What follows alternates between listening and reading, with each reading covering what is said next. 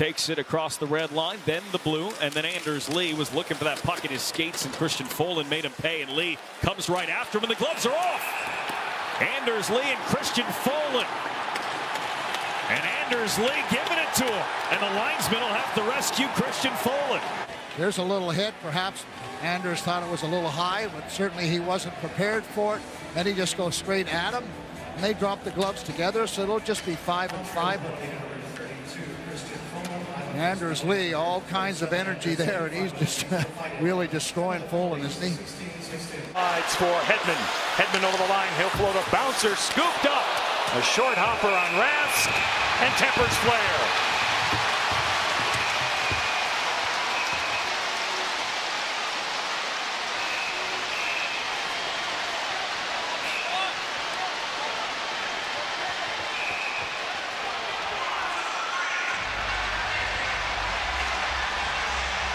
This might erupt. Joakim Nordstrom, Yanni Gord, it will.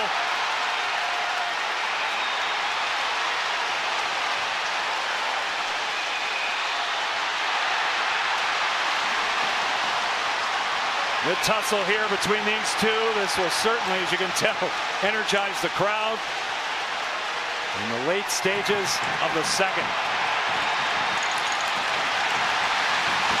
They're going to try to establish some turf. Here it starts with a scramble in front of the goaltender, and you're going to get Carlo jumping in there.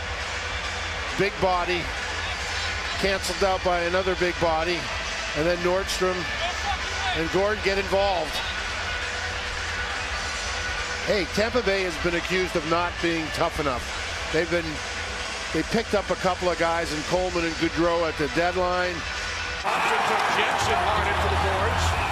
Wilson comes over to defend his teammate. Nate Thompson acquired just prior to the deadline from Montreal by Philadelphia.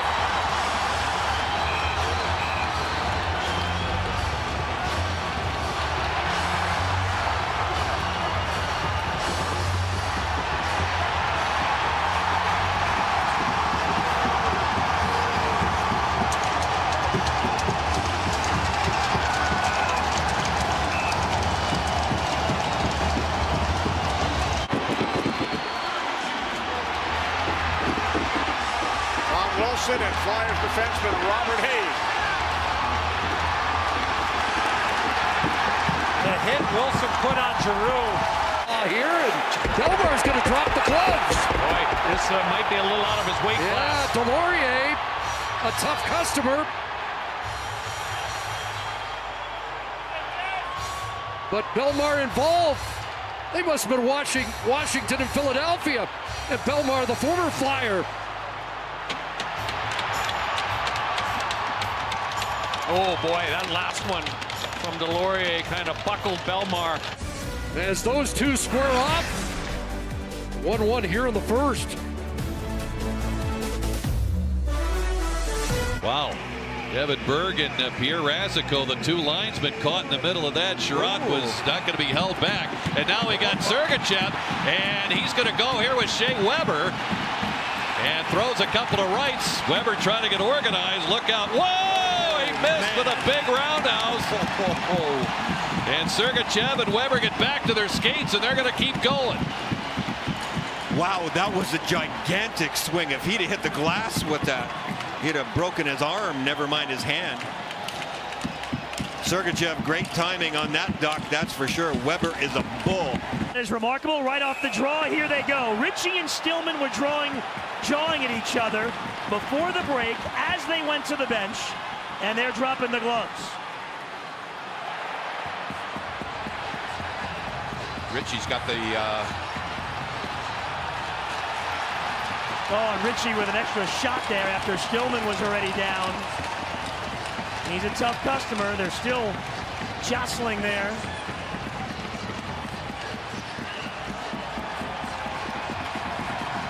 But the reach, here's how it all started. Well, it started before when they came together and jawed when we went to a break, and then came right back and right off the draw.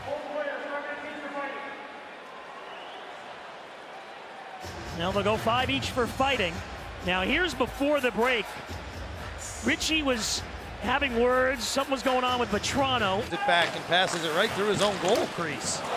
Backus is hit hard by Clifford.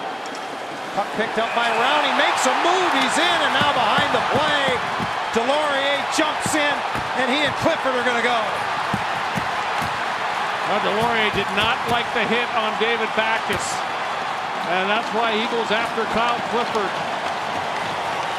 Gut tells me best case scenario Detroit, if not maybe New Jersey.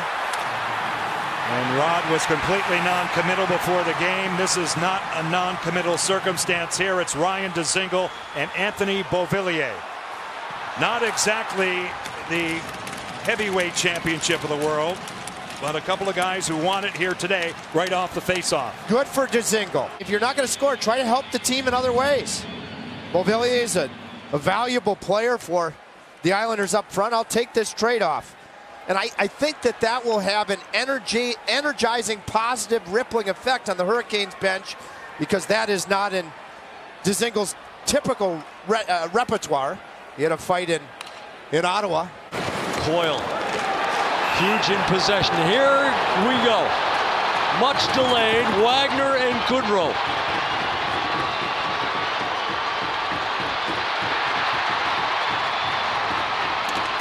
Nothing connecting yet. Wagner gets a punch to the ear. Goodrow hits the shoulder.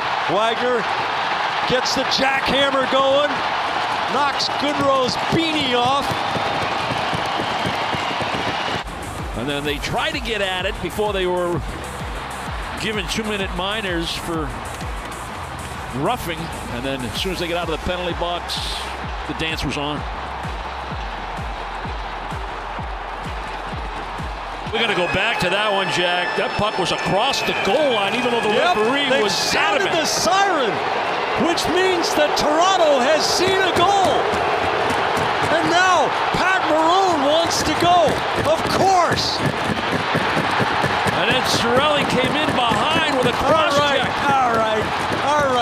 It's time to settle things down. Corrali manhandles Killorn. You take your Harvard degree and take it to the hospital.